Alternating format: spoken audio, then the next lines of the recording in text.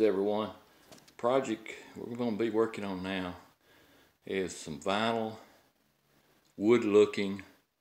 simulated wood looking vinyl planks. I got 800 square feet here I'm going to try to put down. Okay, I've started over here in the left corner and got the first one started.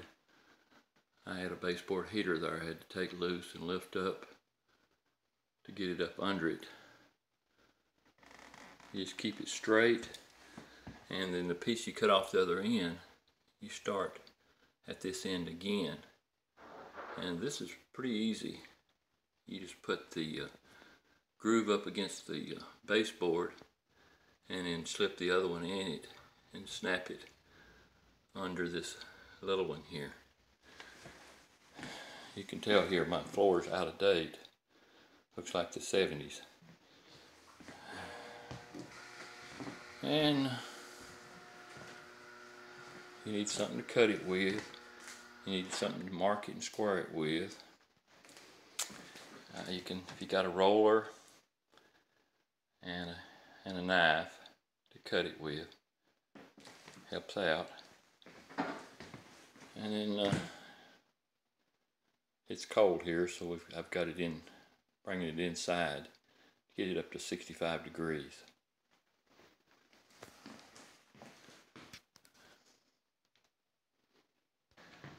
Okay, we've got another run. Here's where I started the piece from the other side, and you run it all the way down and then cut it down there with a square and mark it with a pencil. I'm just cutting it with some shears. Seems like it's better than with that knife. And got a little hammer there to kind of line it up. It says in the instructions to put shims up next to the wall. I got a little crack there that it kind of shift up in. But in the past, when I've put this down, I just put a tiny nail tack that's the color of the wood. That way it won't move at all. You don't have to have many, just one about every 4 feet or wherever it needs it. Okay, we're progressing a little bit more down.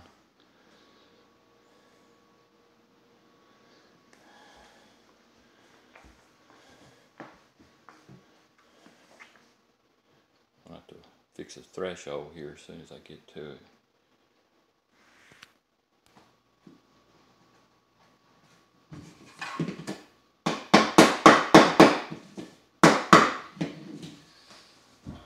I'm using a 2x4.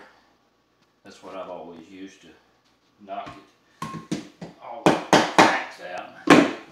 It's not part of the way it says in the instructions, but it's like everything you learn kind of your own way of doing after you're doing it. It says use a roller here, but I'm just hitting it with a 2x4.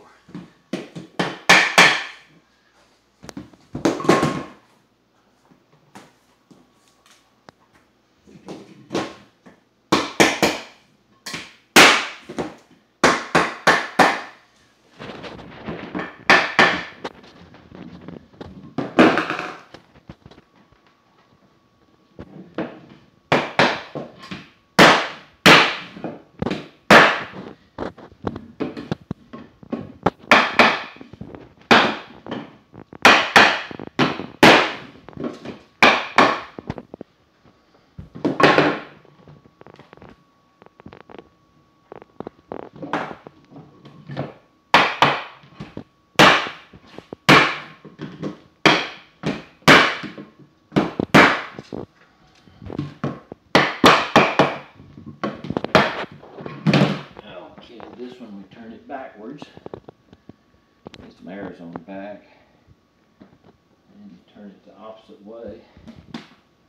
Put it up against the wall. Get square. Take your square. And cut it about, and mark it about at least a 1/16 smaller so it'll fit in there good. Okay. And cut it.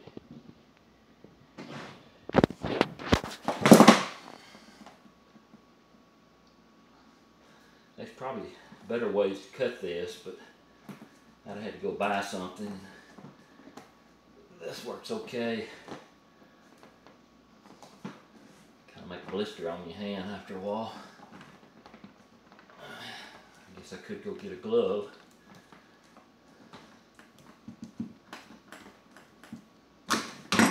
And there we go.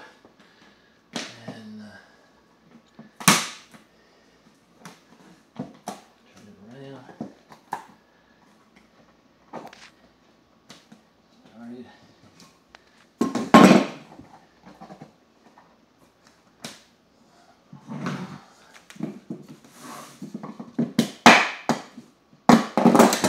And the one at the other end I cut, it goes down to the other end to start the next run.